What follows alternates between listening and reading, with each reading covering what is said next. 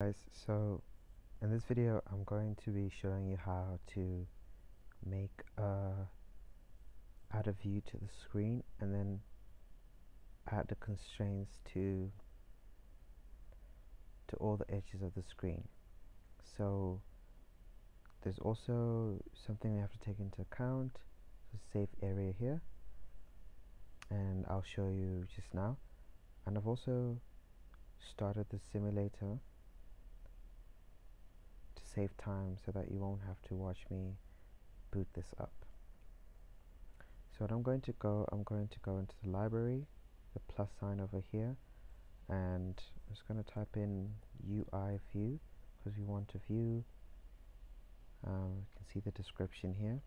The title here should say view, and so what we can do is just we drag it onto the screen, and it's also white so we won't quite see it. We can see these boxes to outline the edges.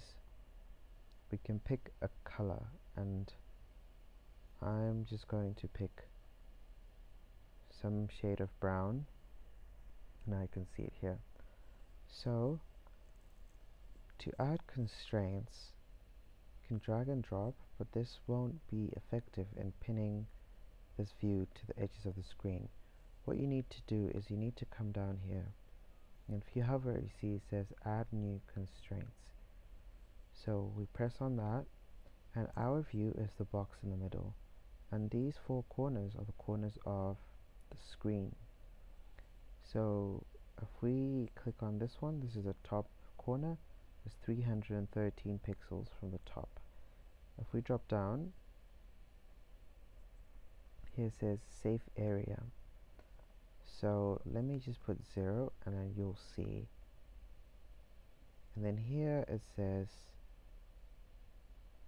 it's 88 from this safe area here. I'll put another 0 here, and then we'll add this one, another 0. See, it's from that safe area, and the last one you can add another 0. And so you see now we've got it pinned from all the four different corners of the screen, and if I add that, you see it's nicely pinned. And so what that safe area was is like these bezels. This is where you see your battery, your signal, and all of the other information in your tab bar at the top. And at the bottom here we've got this handle here where you can switch between apps and stuff. So that is what the safe area is. If we had ignored this, then it would go right up to the top and right to the bottom.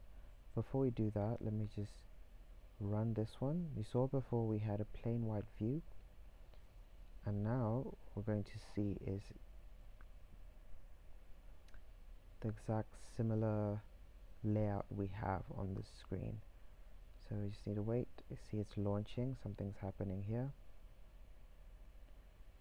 and boom, we see in our app it's nicely pinned, and even if we rotate, you'll see it's still pinned to the safe area there, safe area, safe area. And if we rotate it again, that's upside down again. So we see we have our good layout there. And now to take into account, so we already have a layout, these constraints. If we were to add these again, they might conflict. So what you want to do, you want to come here, you want to modify, and you see here it says vertical, and as I hover, you can see I have this highlighted. So what I want to do is edit, but I want the first item to be, so it says the first one is top. You want it to be the super view. Alright, now we have a figure there, and we want this to be 0, and then you'll see it go right to the top. And then we want to go back, if I can find this one, and we have a safe area, and change that again to the super view, and you see now there's a distance of 34, and now we can see it's covering the full screen. And if we run that again, build has succeeded nicely. Bring this to front. You can see it's fully covering the screen. So let's say you made a mistake and you don't know what to do. If you come back into this box, to these boxes, we added the constraints here. There's this old triangle like, and here it says clear constraints.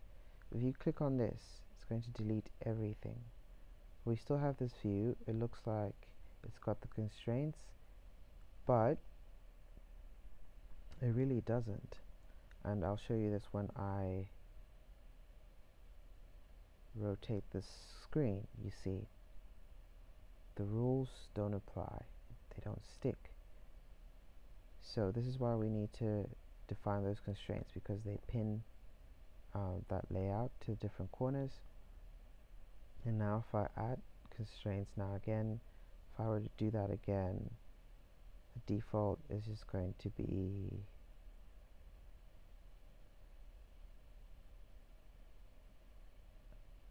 it's got a safe area here, safe area there, and I don't know where the safe area went, but let's just say 20 from each side, just to show you.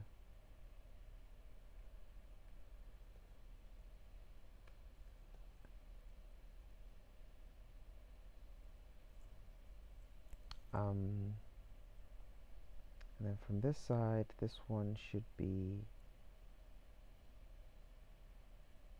-20, I think. Okay, so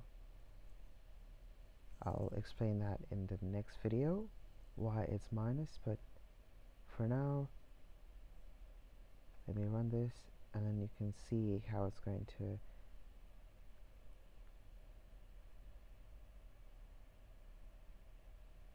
Alright, so there we have it again. 20, 20, 20, 20. Alright, so in the next video, I'll show how we can use the width and height, and also distance.